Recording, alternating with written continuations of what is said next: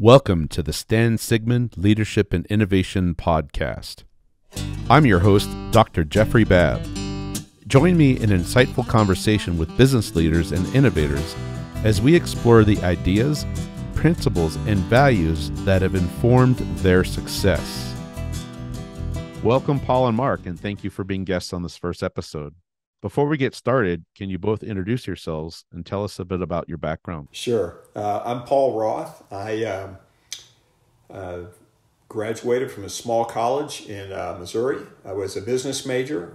One of my early jobs was to bring wireless to both Lubbock and Amarillo, Texas.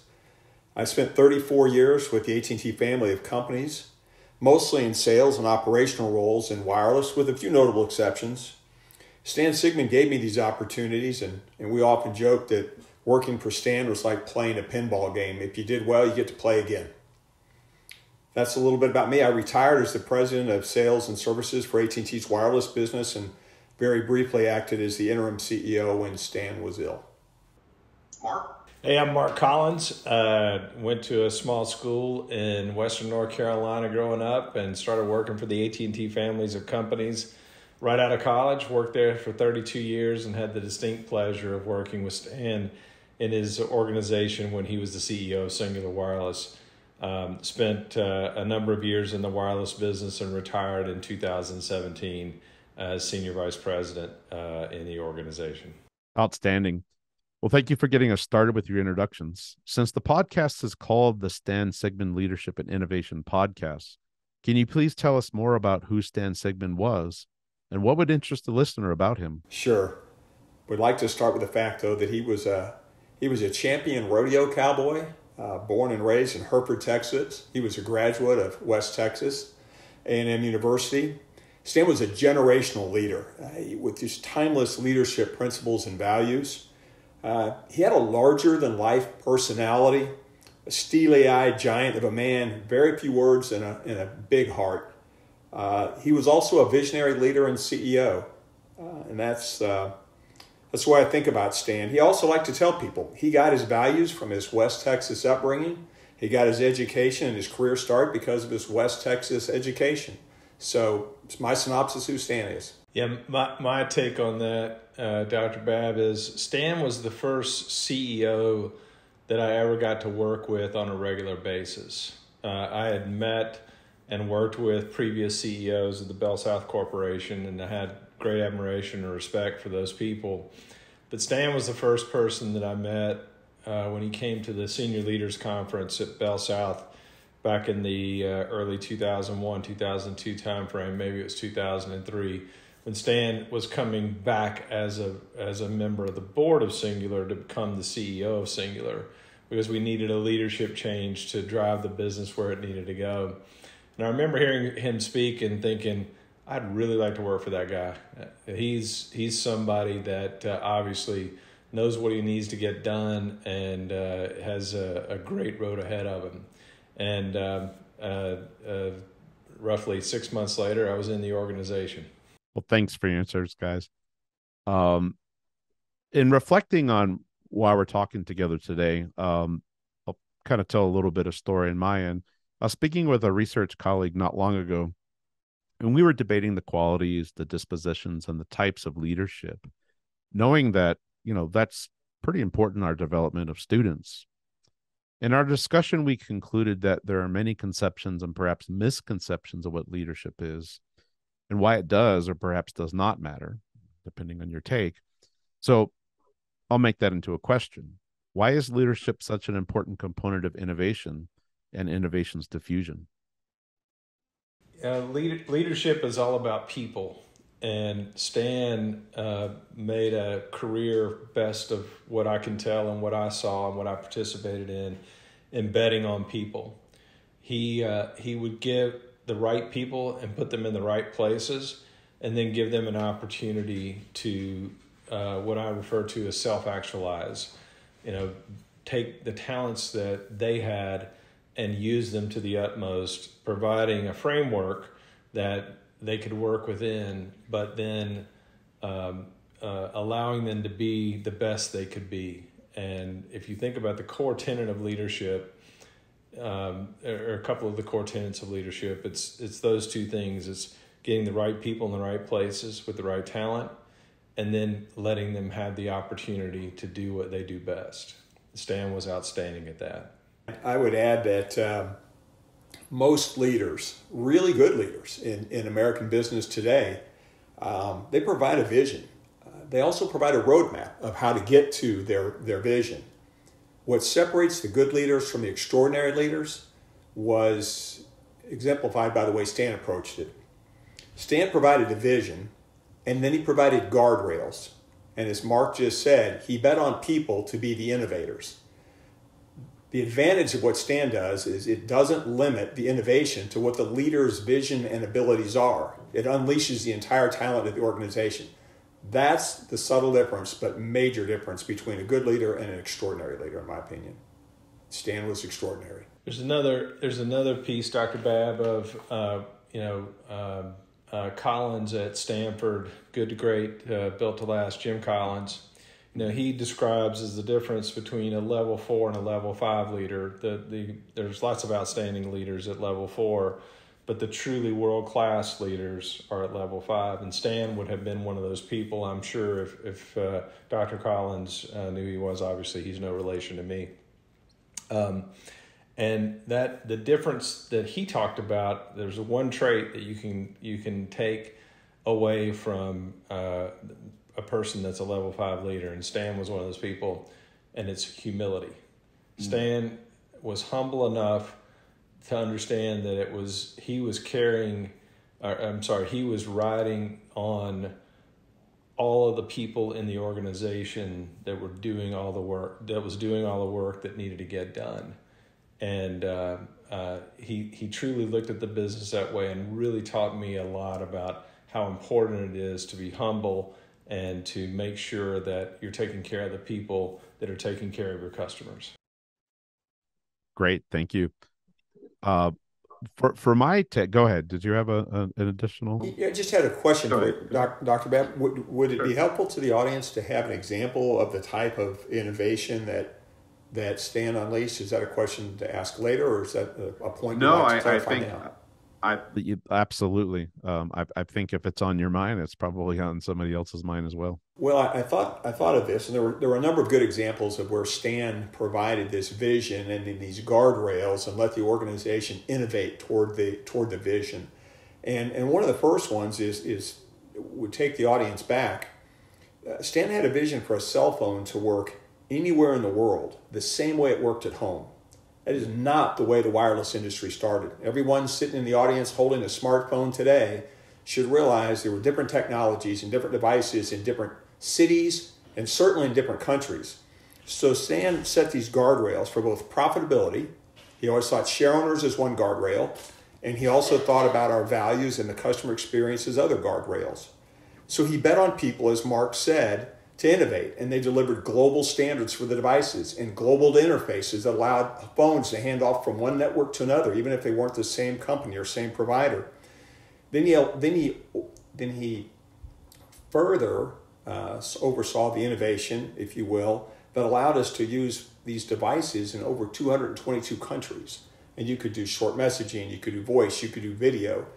Everything that you do today, when you pick up your phone, fly across the world, land, and turn it on, was a result of the kind of innovation that Stan Sigman saw in the early 80s as necessary for the wireless industry to really reach its peak. He didn't tell us to go create device standards and network network interfaces and billing systems that allowed you to build from Italy back to Lubbock, Texas. He just said these things have to be able to work everywhere. One guardrail is profitability. Our share owners have to be rewarded for the investment we make to make this happen. The other guardrail will be our customers and their experience. Go. I just thought that would be helpful for the audience to understand a little bit about how visions and guardrails work. And then in real world, everybody picks up their smartphone today realizes it used to work in your home city. That was about it. Well, there's another market dimension to that story too, Paul. If you remember, as the industry evolved from being a wireless device you carry with you to talk to people to a wireless device that you use for whatever you need to do. It's literally a computer in your pocket. then it evolved to this so-called Internet of Things, where we connected all sorts of other things around not just around the United States, but around the globe. And, what our colleagues that were pursuing that line of business had a competitive advantage over the rest of the industry, because based on the direction that Stan had set and the work that the people had done, the team created what was known as the Global SIM. And it was the only one in the industry. And so if you're a car manufacturer with plants literally all over the globe, manufacturing your products, you want that to be able to work anywhere and everywhere. And that team had at least a year, if not a 24 to 36 month head start on the market.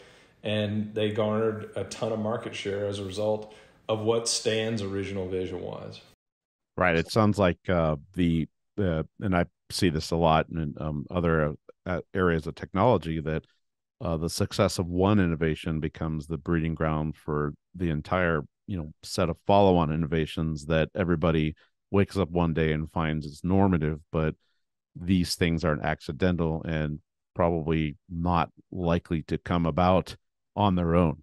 It required that intervention and vision that the both of you were describing about Stan. Absolutely.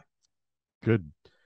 I from the question I had asked, I'll just certainly put in my 2 cents, is that I fall in the leadership does matter camp, and I know it matters in successful technology design, which is what you've been discussing, in the development and implementation of it.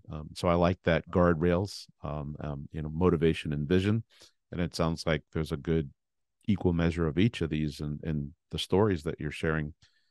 As an educator, I'm really interested in leadership development. I think it's a really vital component in how we shape the students to go off towards success.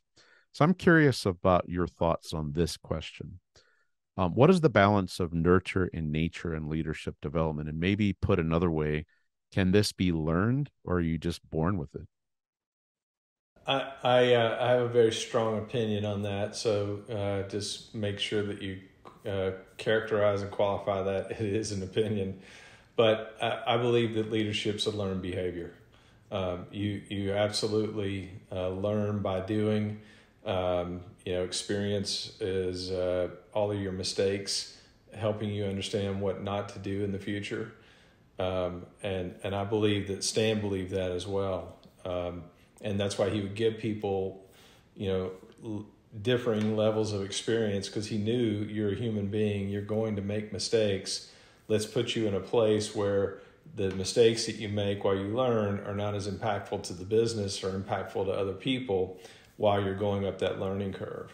And that was just an incredible, it's one of those things that's easy to say and simple to think about, but really hard to do, to give people that level of responsibility and then watch them fail without, yanking them out of the ditch unnecessarily. Stan used to like to say, wisdom comes from experience.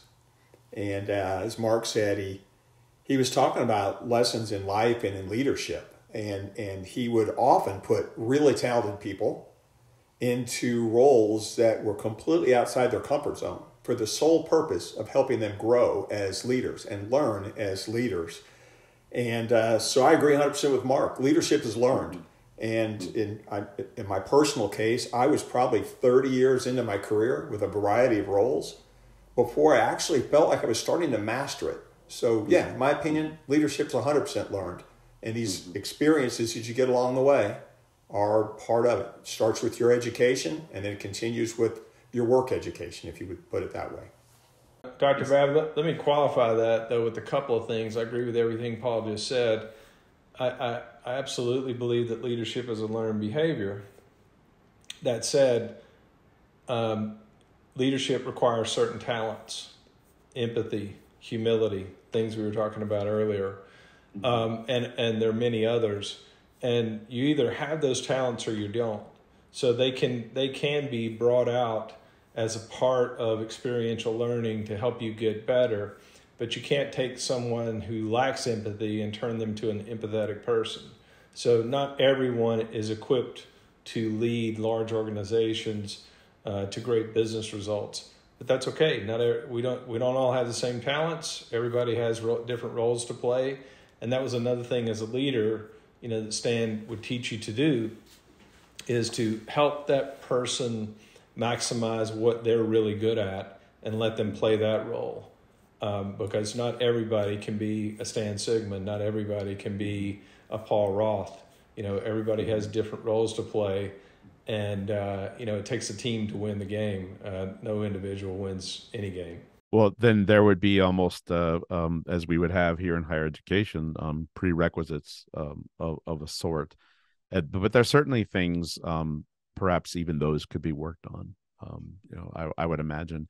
That's actually a good, reasonable segue into kind of exploring the same direction.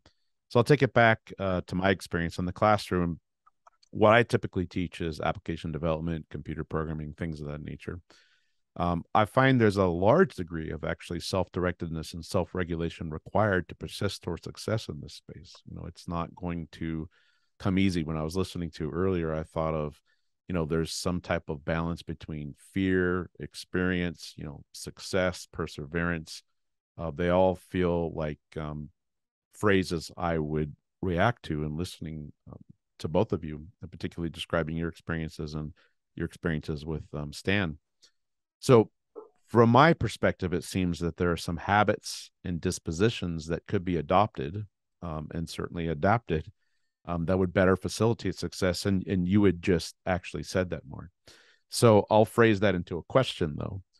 What would Stan Sigman say to this? Success is 10% inspiration and 90% perspiration. And just as a quick follow-on, agree or disagree, but do you have any of your own perspectives on the matter? Sure. I smile at your question, Dr. Babb, because the first thing Stan would do in typical Stan fashion is he wouldn't say anything. He would smile and nod his head in agreement. And, he liked to say that a good plan was a job half done. Execution was always his focus, and results mattered. In fact, one of the Stanisms that we all like to quote was, the only excuse for activity is results. And every meeting we had with Stan ended the same way. We agreed on what needed to be done, and he'd say, execute, execute, execute. Stan was always about the work. A plan, as I said, was a job half done. The real job was go execute the plan. And really, in my own perspective, when I graduated from college, I was told my value was not in what I knew with my 4-year education, but it was in how hard I worked. And so I outworked everyone I knew. I mean, many people in my first class at AT&T came from more esteemed schools than my little state college. I think they were much brighter than I was. And, and I thought about that as I entered this class. But none of them outworked me. You couldn't outwork me. I simply outworked everybody. And all I did was work long hours. I worked really hard until such time that my actual work experience became of value to the company. So early on, I think for most people, myself included, my value was in how hard I worked. And that's the perspiration question. Over time, you're valued for how much you know. Ironically, this all comes full circle for me. I was working I didn't know it at the time, I was working for one of Stan's lifetime friends. He was starting this little wireless company called Southwestern Bell Mobile Systems, and he called and said, do you have anybody who's willing to work their butt off for me on a new startup company? And my boss said, yeah, I got this one kid that just outworks everybody. Stan hired me. 6 weeks later, I was working for him in the wireless business. So in my opinion, it's 95% perspiration. Mark, how about you? Paul, all of that resonates with me, and I have a personal story to share there as well. One of Stan's favorite, what we all refer to as Stanisms, are 6 words, and those 6 words are: efforts are appreciated, results are rewarded. And sometimes you can get so caught up in the day-to-day business and meetings and what Paul so aptly talked about there, activities that weren't leading to results, And he had this fantastic way of refocusing you on, hey, look, outcomes are all that matter, right? How you get there, as long as it's not illegal, immoral, or unethical, is your business. But you got to get the results. And I remember, I was asked to go run the northeastern market region when I came to work in Stan's organization. And they'd had a really tough time over the previous few years, which comes back to another Stan element we can talk about a little bit later. But that leader needed to be replaced because the results just weren't where they should be, given the brand's position in the market and what we knew could be returned based on what we were generating in other areas. And I went up in November and December of that year. And so I got paid my bonus based on those 2 months being in the market. And I got a call from my supervisor at the time who worked for Stan in February. And this is an actual conversation. And I'm not making any of this up. And I think I still remember it verbatim. He said, "Stan was generous. You got 50% on your bonus. You'll do better next year." And that was the end of the call. And he hung up. And when he said he was generous, he meant it. I mean, the actual results were 39%. And Stan felt bad for the market. He felt like he had failed the market in giving them a leader that could lead them to the results that needed to be generated. But that conversation that I'm sure was relayed directly from Stan was one that was able to sharpen the focus of that market. And I was able to use that as an example anytime anybody had any questions about, well, what should we be focused on? It's like, well, anything that you're doing that's not going to get us better than a 50% bonus payout next year, you probably shouldn't be doing that. So let's recalibrate and make sure that we know what we're doing to go drive the business the way our leaders want it to be driven. Was there clear goals and objectives? Dr. Babb, let me, if I could, just add Sure. one comment, because I think the audience has probably read and heard and studied many leaders that were very results focused. Stan had a saying, and it was his most consistent saying: "Our integrity is not for sale."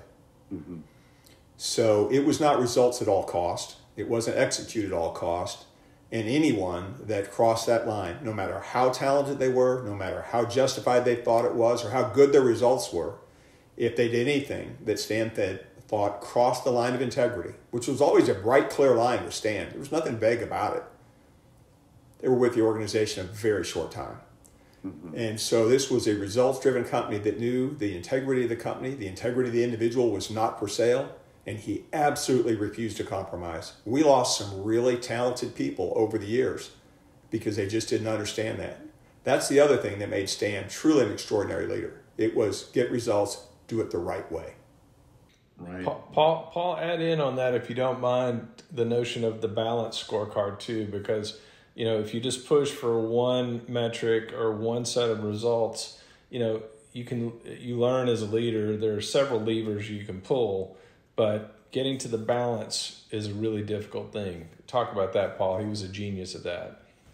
Stan had this, Mark's right, Stan had this concept of a balanced scorecard that we put in place. And the whole idea was, and I'll give an example that I think will help with the audience, is that for every desired result or outcome, there's a countermeasure that needs to be looked at very carefully. A good example of that might be a real simple one. A market that had high sales also then was balanced with what's your churn? What percent of your customers leave you? Was there something you did to get the sale that resulted in the customer to be unhappy and make a decision to leave the company? So sales on one end was bookended by churn, which is the percent of customers that leave over a period of time on the other. Another example would be accessory sales. If you had a high number of accessory sales, but the countermeasure, the balanced scorecard says, what's your return rate? If customers feel like products are being pushed on them, they're going to return them because they're not happy with them. So Stan got this idea that the balanced scorecard will show us the true performance of any individual in any organization. We had it literally down to the individual level. So you could have 50,000 sales reps, and every sales rep had a balanced scorecard, and we could look at them in this holistic way that Mark is talking about. You could take, it's the only organization I've ever been involved with at scale where everybody understood exactly what was expected of them. We called them the 4 R's. It was rate of penetration, revenue intensity, return on operations, and your reputation. And all 4 of those things were easily measurable at the market level, and we could take it all the way down to the store and location level. And it was just an amazing thing to watch that simplicity of that message and the importance of each of the elements of that message and how it manifested in the organization. That's a balance, and it is, as we're moving off of the question about perspiration, inspiration, balance. Although we had suggested it's far tilted in the one direction of just action, right? Doing. But what's interesting about action and doing is that's probably where the reflection necessary to maintain that balanced scorecard is possible. That's a realm of kind of research thinking on how practitioners work that I'm fond of. It's just it would be called a reflective practice. The idea is that you need to be aware, and the best way for that awareness is to be in the work. And that's what I hear both of you describing. You can't be sidecar to the work. You have to be in the work. Hey, can I elaborate on that point for you for a second? Please. Yeah, I wrote this down earlier as I was just thinking about, things that might be helpful that Stan taught us. One of the things that he didn't expressly teach us, but he did it doing what I call demonstrating the desired behavior. People listen to what you say, but they watch what you do. Mm-hmm. And he taught everyone that leadership is a participation sport. It's not a spectator sport, right? He expected you to be engaged and involved in all aspects of your business. He would tell a leader, you're the eyes of the shareholder, you're the eyes of the employee, and you're the eyes of the customer in that market. And I'm expecting you to look at all 3 of those things and understand them really well, and make sure that you understand what you need from me and our team to go be successful in the marketplace. Right. So the leader is the intersection of knowing in that regard. I mean, who knows what's going on? The person who puts themselves at that crossroads. But speaking of crossroads and just roads in general, a nice term that I've heard being used in this conversation is guardrails. And I'll go ahead and pivot towards values and principles, because it's been characterized that, well, those aren't for sale. Along those lines with values and principles, I'll make this statement. It seems that AT&T was positioned to leverage innovation at multiple moments across its history, and certainly the times you've been involved there and with Stan in the stories you've been sharing in this discussion. So, and it seems very clear, rather, that leadership is the key driver. That's been pretty well established. So perhaps as guardrails, what has been the importance of those values and principles? And let me put it a different way. Are these values and principles then perhaps the really key ingredient for innovation to flourish? Well, I'm gonna try to paint a visual picture as best I can. So if you would envision literally on a drawing, like a road, there are 2 parallel lines, and they are leading to a vision. So the vision's the destination. One of those guardrails, if you will, is values, and the other one are principles. And when an organization fully understands these guardrails, the boundaries, our values are values. We don't compromise those, and our principles are just that. They are the way we guide our actions and our behaviors. Now we all understand what the destination is. We know where we're going. What that does for an organization is it unleashes the power of the entire organization to innovate toward this vision. And yet it's very clear how far you can go in the name of innovation. So it's a very focused approach, it's a very deliberate approach, and yet every individual has the ability to contribute. And that, to me, is the essence of what, if you will, the X factor for some of these companies is. The values and the principles give employees boundaries. Mm-hmm. so they know where they can go and they know when they're off course. And the vision remains the destination we're all striving for. So if that visual works for people, it's a great example. And later we can talk a little bit about how that helped shape the relationship with Apple and the iPhone. Mm-hmm. No, that's perfect. And that's why I said guardrails. And it's a great answer. You're basically saying that's exactly it. That's what's defining the road. And it lets everybody know that they are on a road. I like that. So last year, the Friends of Stan Sigman, West Texas A&M University, and the Paul and Virginia Engler College of Business developed and facilitated an inaugural Stan Sigman Leadership and Innovation Series. And this was an event we held on campus with the featured guest and colleague and friend of yours, Ralph De La Vega, who's certainly solidly among the Friends of Stan Sigman. Now, I mention this because in preparation for that event, both the two of you and Ralph had developed a core set of values and principles that were shared with us as being reflective of Stan's approach to business and life and relationships. And that became a very concrete set of items to be able to share for anybody participating in the event, very particularly students. And I would certainly include in any type of show notes that would go along with this episode the actual values and principles, but I will list a few of them off here because I think they're very compelling and interesting, and they're perhaps maybe to the casual listener going to feel deceptively simple. Most effective things are. So I'll read them off. We have authenticity, in no particular order, by the way, integrity, accountability, teamwork, execution, people, communication, empathy, respect, and vision. So as we move forward, not necessarily just in this episode, but as we hope to attract more guests in the future, who certainly people who would know Stan and his accomplishments, or just people who would resonate with these guardrails, if you will. So we can actually get to, if you would, the story that I think many listeners would be have an easy time relating to about Stan, and that would be the strategic partnership, with Apple, and certainly in the development of a very comprehensible key innovation, which is the iPhone. And I've characterized it here as a paradigmatic shift, and so have the both of you in daily life, business, society at large. So I'll cut to the chase of the question: what is the short version of the iPhone story, and what role did Stan Sigman's leadership and values and principles play in the success of that deal? Well, it's probably the biggest evolution in the wireless industry, obviously in the communications and in the wireless industry operation.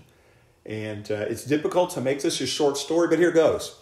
If you look in the early 80s, I'm old enough to have been a part of that, Mark was too, company names like Motorola, AudioVox, Oki, E.F. Johnson, these were the early U.S. cell phone makers, manufacturers.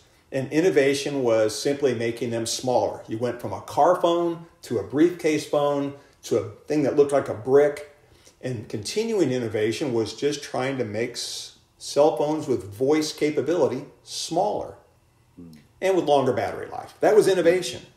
BlackBerry came out with this innovative personal data assistant with this QWERTY keyboard that allowed email from a device, but it was targeted really for the business market, and the operating system was completely controlled by BlackBerry, and businesses couldn't modify it if they wanted to make it adapted for their own need.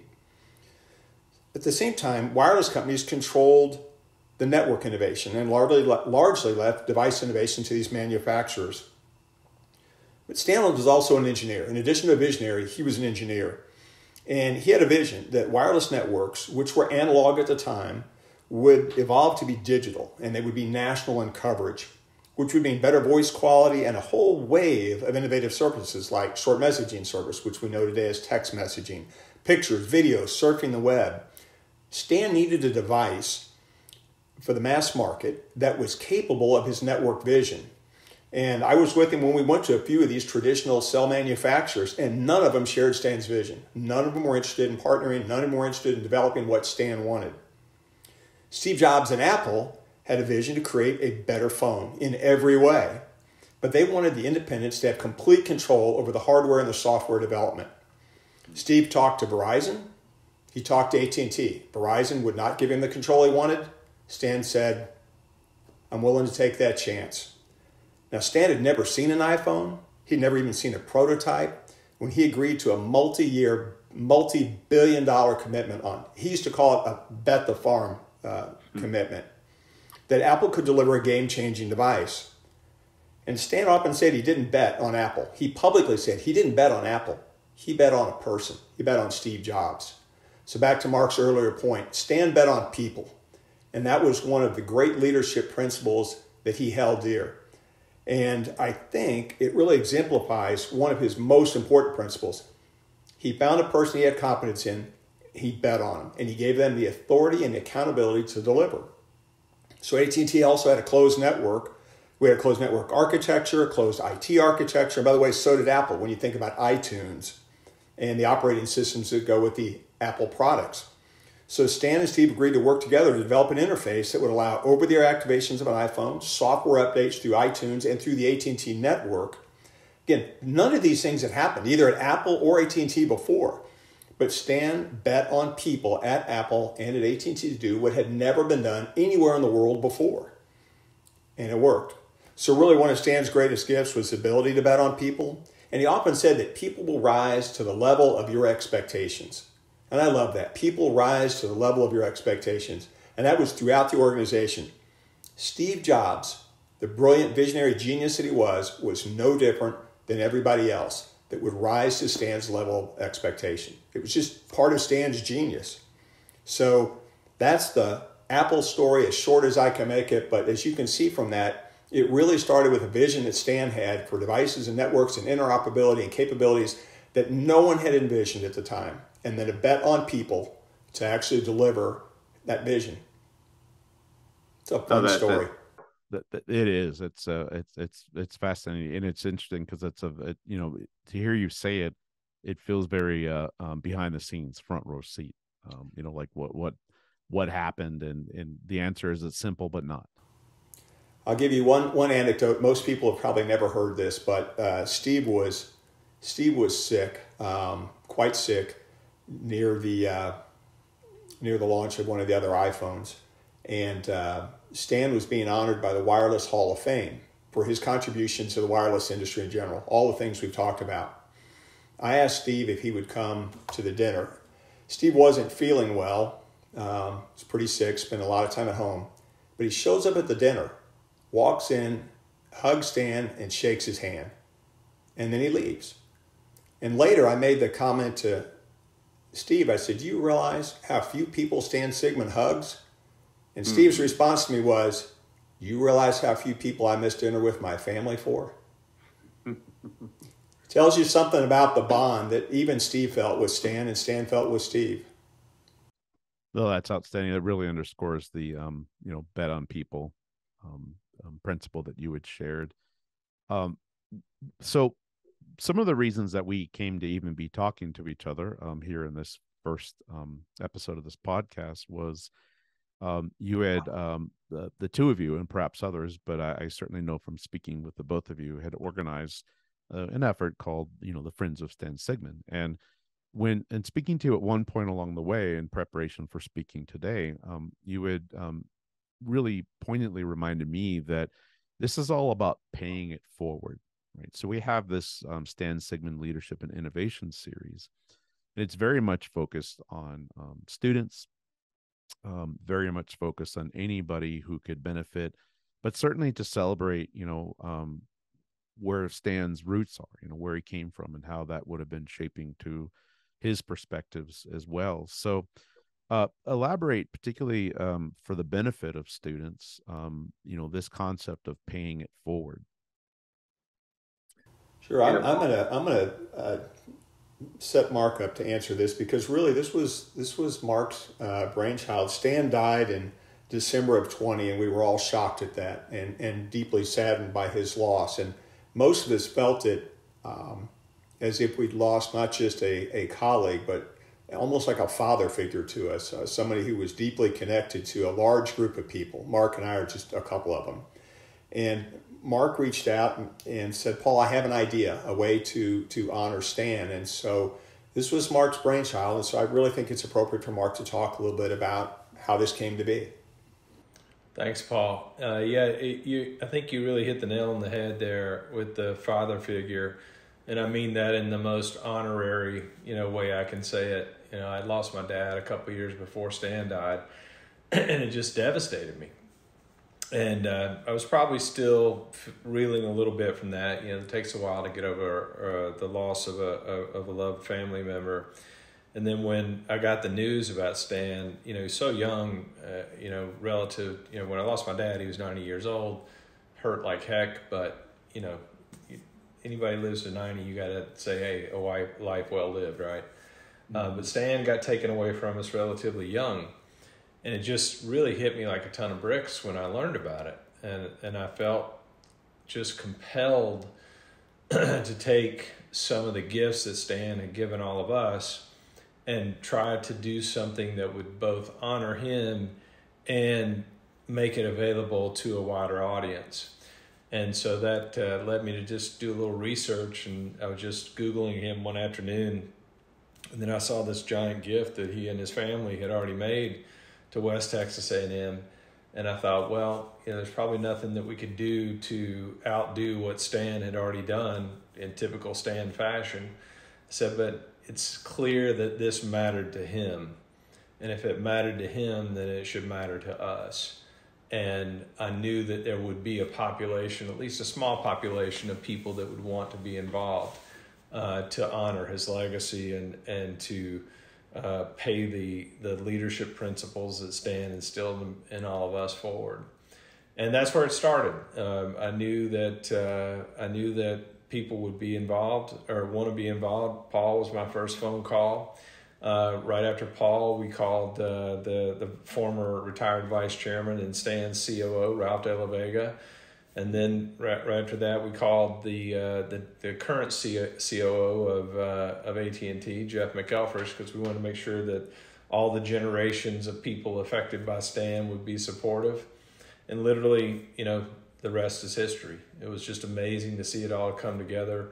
Thanks to the leadership of the school and the university, Dr. Babb, it exceeded all of our expectations because Stan meant so much to all those people. Neither Paul nor I had to make a single fundraising phone call. People were literally emailing us asking, how much do you need and what can I do? It was a really, really amazing thing to watch. Right. And so that's really, you could see the resonance just listening to you all speak even in this discussion. It's interesting, and I'm sure in not exactly the same way, how many lives were touched. And you have that punctuation to really know it. And that's what I hear from both of you in describing that. I think hundreds of thousands of people were directly touched by Stan over the course of his career. But, what our vision here is that, generations of people in the future will get the benefit of what a great leader he was and what a great man that he was. And, again, having the endowed professorship that you now occupy, as well as the scholarships for the students that will live in perpetuity, was the best way we could think of to make sure that that eternal flame of Stan's leadership burns brightly in West Texas and then throughout the country as a result. Outstanding. I appreciate it, that's for sure, and I know the university appreciates it, and we I'm going to pivot here towards, and certainly the college appreciates it. But our real task, I would think, would be to be good stewards of the message and good stewards of the values and principles. And so I kind of want to leave off on that note and certainly provide the last word because there might have been something I missed. But what would you want to hear more from, or what shall we focus on more on, I should say, in future episodes of the podcast to continue to do the good work to, put this message out to basically share the gift, or at least the gift as best as possible, that has really motivated and excited and brought blessings to the two of you and many others. There's an old adage that still waters run deep, and that's absolutely true for Stan. On the surface, he seemed to be a West Texas cowboy, a man of few words. I watched him walk the halls of Congress promoting a merger or something that we needed his company in cowboy boots. It just wasn't something you see every day in Washington, D.C. But the reality was he was a very deep and complex man, and his values and principles are what those that knew him refer to as these leadership lessons that Mark and I have been referencing. There are way too many to unpack, these principles that you were reading off earlier, in one podcast, but each one, I think, is worth exploring in detail. The legacy of Stan is more than Stan. In fact, he would be so uncomfortable if we were talking about him as an icon or a legacy. What he would be happy to know is that the lessons that he taught Mark and I and generations of leaders could now help shape the next generation of leaders, in particular from a part of the country and a school that he held very close to him and to his heart. So I'd like to see us continue to try to unpack some of those on future podcasts, go a little deeper with examples of how the audience might be able to apply those to their own lives, their own careers at some point. So that's my view. Great. Mark? I totally agree. I mean, we could have a half an hour or 45-minute conversation literally on each one of these. One that comes to mind for me is, Stan, with the way he ran the business and the way he inspired other people, you couldn't help but realize that you needed to be inspirational yourself if you wanted to be a great leader. Paul, I don't know if you remember this or not, but right after the AT&T wireless merger, there were a lot of questions about whether or not that was the right move. That company had been struggling for quite some time. And I remember one of our chief competitor at the time was Verizon Wireless. And someone asked the chief operating officer and CEO of Verizon Wireless what he thought of the merger. And he said, well, as I understand it, when you tie two rocks together, they fall to the bottom faster. And Stan took that as a personal affront. And he came to a kickoff meeting we had the next day. And he did something that was very atypical for him. He literally, he gave a Dick Vitale, Lou Holtz type of inspirational leadership challenge. He challenged every one of us and said, we're number one in this category, we're number one in that category, we're number one in this category. And if you guys and gals don't believe it, how can you expect the people that work for you to believe it?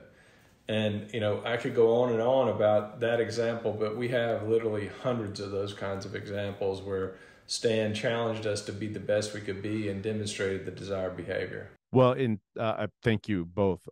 In terms of, can we put a podcast together? I'm certainly comforted by there probably are many gems from many perspectives and many voices in the wings, and I'm grateful, and I hope anybody who would benefit from these lessons would be grateful that they could be made available for everybody's edification and wisdom. That's more or less our time box for the day, and I certainly appreciate you, Paul, and you, Mark, being our inaugural guests here. Thank you for joining me in this episode.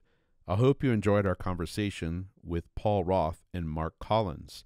I found their perspectives on leadership and innovation to be very enlightening and presented us with a wonderful start to this series. Please join me in future episodes as we continue our conversations with impactful leaders in business and innovation.